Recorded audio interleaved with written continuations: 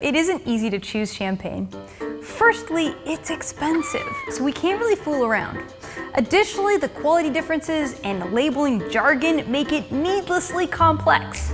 Let's understand the 5 most important things to pay attention to on a bottle of champagne.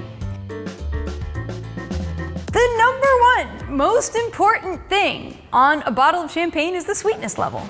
And the most popular style is called Brut, and they're dry. Wines labeled dry, on the other hand, are actually a bit fruit-forward. Finally, the last 2 terms, demi-sec and doux, mean sweet. And for context, demi-sec is less than half the sweetness of Coca-Cola. Champagne styles. We're talking about grapes here. There are 3 major grapes in Champagne: Chardonnay, Pinot Noir, and Pinot's relative, Pinot Meunier. The most common champagne is a blend of all 3 grapes, and it looks like a white wine. Beyond the classic 3-grape blend, we see 3 other variations. Blanc de Noirs, meaning white of whites. It uses Chardonnay. These have lemony and creamy cheesy aromas, and they're a great choice for beginners. Blanc de Noirs, meaning white of blacks, is a Pinot-only champagne. I find these wines to have subtle red fruit and earthy mushroom aromas. They're definitely complex. Finally, rosé champagne is a brilliant pink color, and it's made by actually blending in about 10% red wine. So which produces the toastiest, nuttiest styles of champagne? For this, we need to add age. Vintage versus non-vintage champagne. A process called tirage is what gives champagne its nutty, toasty aromas. Top champagnes age on tirage in their cellars for more than 5 years. Strangely, this important detail isn't actually available on most bottles of champagne, but the vintage is going to give you a clue. Vintage dated wines are required to age for a minimum of 3 years, whereas non-vintage wines age for just 15 months.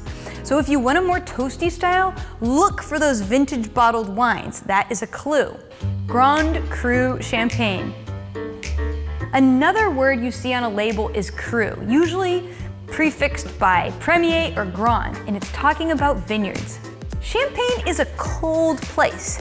The best vineyards here sit on slopes where they soak up the sun and dry out quickly after a rain. Wines labeled Grand Cru come from the vineyards located on perfect south-facing slopes. Now, and a little aside about this, a lot has changed since this whole Grand Cru system was made. Originally, it was for champagne houses to easily classify and pay for what they felt was fair market value of grapes. A lot has changed since then. So let's talk champagne producers. If you like supporting small independent companies, there is a clue on the label. In small print, you'll find 2 letters. It tells you the type of producer, and in champagne there are essentially 3 types. Maisons, the big guys, cooperatives, the medium guys, and vignerons, the little guys. Maisons make up the majority of champagne we're gonna find in the store. Producers like Moet, Veuve Clicquot, Perrier, Bollinger, these are all what we call negociants, who buy all or some of their grapes from growers. The benefits of negociants is that they're highly consistent. Next up, we have cooperatives. This is a grower's co-op that pools all its resources together and makes wine under a single brand. These wines are very consistent as well. Finally, we have the grower producers who do things independently.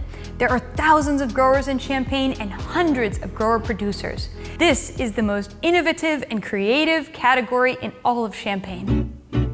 I hope this helps you drink better wine. And if you want to learn more while you taste along, check out the Wine Folly Club. We taste delicious wines and share knowledge about wine with myself and my cadre of wine pros. Ultimately, Champagne is a benchmark in sparkling wine and well worth the taste. Happy tasting. Until next time, peace out.